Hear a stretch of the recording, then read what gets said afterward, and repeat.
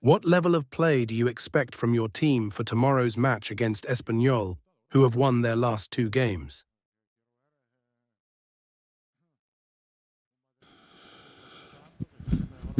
I want to see a Real Madrid team that continues to improve, evolve, and is in a good dynamic of play.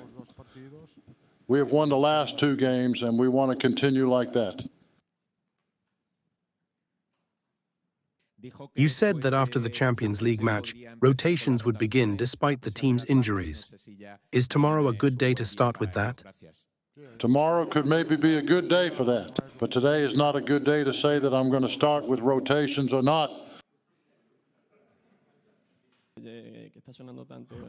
There's a lot of talk lately about a player's strike. What's your opinion on that? Do you think that the possibility of a salary reduction if players play less could be a solution? Well, I want to repeat what I said the other day. The football industry needs to think a little, because the goal is to play fewer games to avoid more injuries. If this leads to lowering salaries, well, that's fine. The goal is to play fewer games.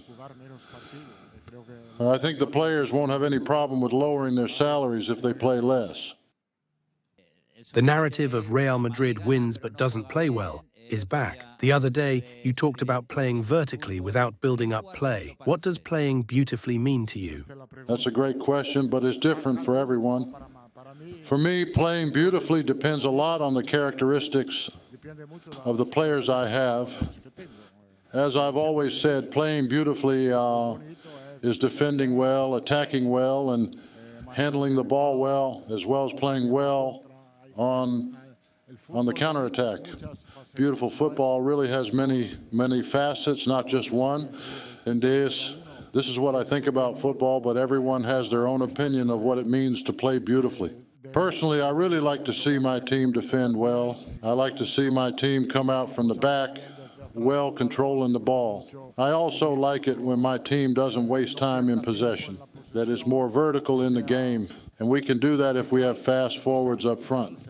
But if we have different forwards who are more positional, then we would have to play a different football that is not vertical. For example, a football from the wings to put in more crosses. So there are many things involved in being able to say what beautiful football is.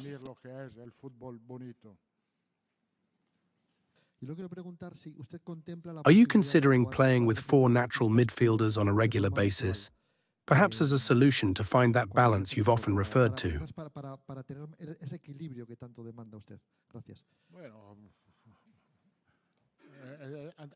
That's also difficult to explain because balance really depends on a collective effort that you can achieve with 2 attackers, but also with 3. I remember that we won the Champions League title in Paris playing with 3 attackers, and we had perfect balance. So simply adding another midfielder doesn't mean we would have more balance. To have more balance, it's about having a collective effort from the whole group, that's all. You can achieve this with 3 attackers or even 4. And I know the debate is, what is Bellingham? A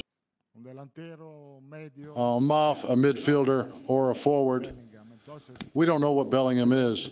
In conclusion, I think balance can be achieved with a collective effort from a compact team that fights and sacrifices. And it's something we're going to achieve gradually, without a doubt, as we've always done in recent years. Does the mantra that many say, Real Madrid wins but doesn't deserve it, bother you? Does it annoy you when you hear that? Well, not really. It doesn't bother me at all. I see our fans happy with what we're achieving. I know we can play better at certain times, but I think Real Madrid fans are used to seeing a rock and roll style of football and not seeing football with many touches. So we try to make our fans happy with the qualities and characteristics that we have. Our fans like to win more than play well. Although I know ideally we would win and play well. But everyone has their opinion, as I said recently. Against Stuttgart, we made some fantastic plays.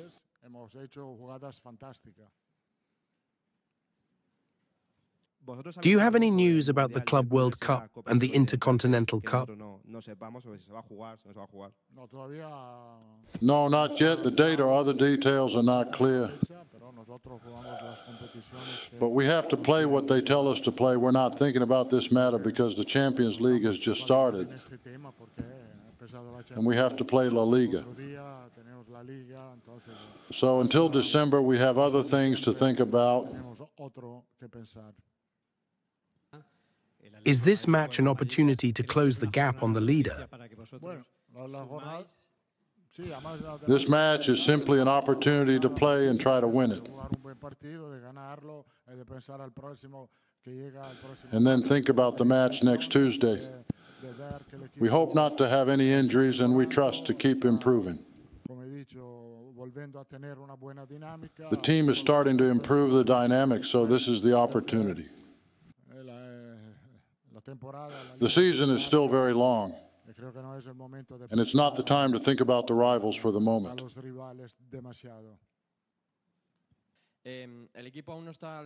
The team is still not at its best level this season, and you said that's a good thing. On a scale of 1 to 100, where is the team right now? I don't know, but I do know that we're not at our best level. But it's very normal at this point in the season. I think we've never been at our peak in September in recent years, but it's in October or November when the season starts to enter a new phase. So I think for the moment, we're very good. We haven't been able to see Camavinga play with the team yet.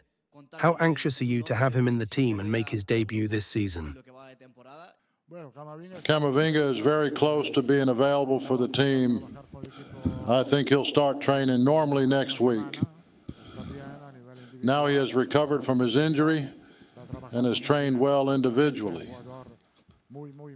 Obviously, he's a very important player for us, and his presence will allow us to make more rotations in midfield at this point in the season. And of course, he's going to help the squad a lot, without a doubt.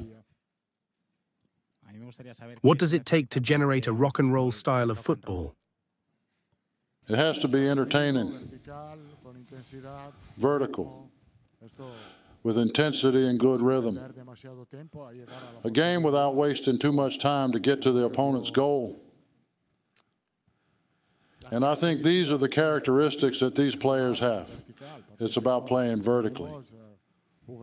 Our players have a lot of strength and a lot of energy when they have the ball, especially. And we definitely have to take advantage of this. We've seen in many games that the three forwards, Rodrygo, Mbappe, and Vinicius, stay up top and don't come back to help the team in defense. Would you like to see them help the midfielders when the team doesn't have the ball? Or perhaps do you give them the freedom not to do so, to have more strength in attack?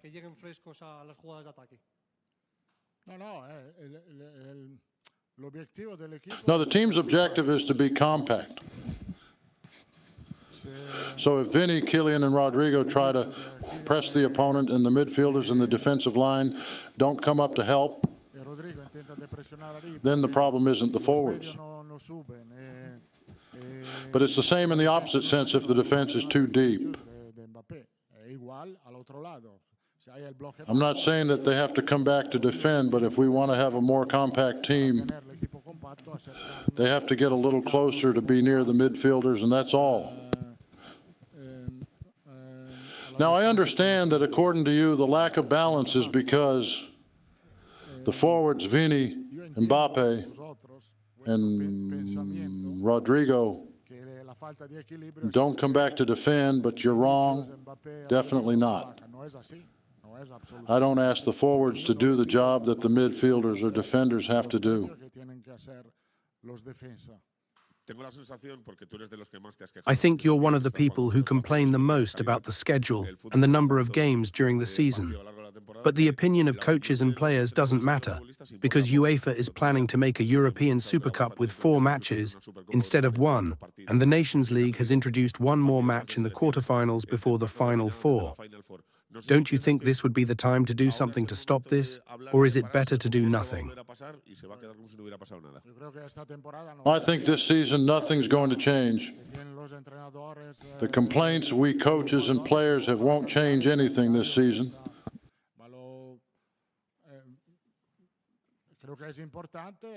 But I think it's important to reflect on all this, and for important organizations like FIFA and UEFA and the leagues to know that the players are getting tired.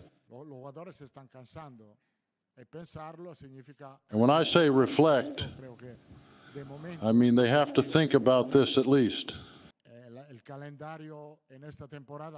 This season, the calendar won't change at all, but the players want to change the future of football, and that's something that's right. We've noticed since the beginning of the season that every opponent's attack creates problems for you almost without exception, and your team is outnumbered many times. Do you and your coaching staff think about returning to tactics that were used last season to find balance? Don't you think that if you play with only 2 strikers, they would have more freedom in the team's attack?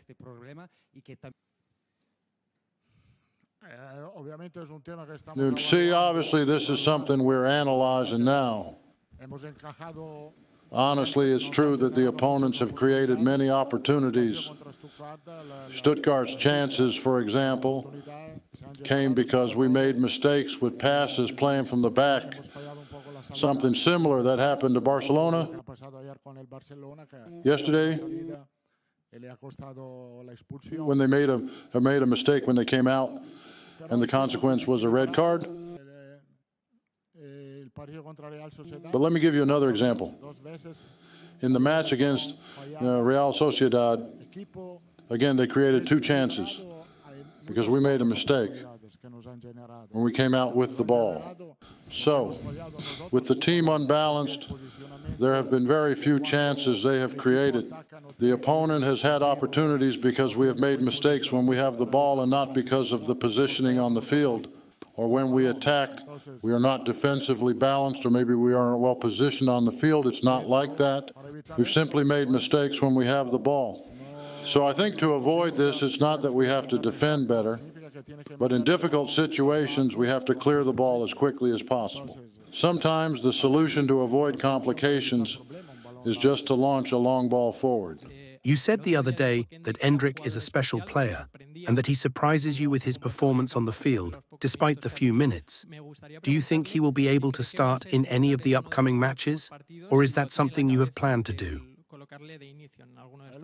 Yes, he is going to be a starter in one of the upcoming matches. And in the future, he will be a starter in many Real Madrid matches. This is very obvious due to the quality he has. He is a very humble young man who works hard, talks very little, and works a lot. That is something I really like. Ciao.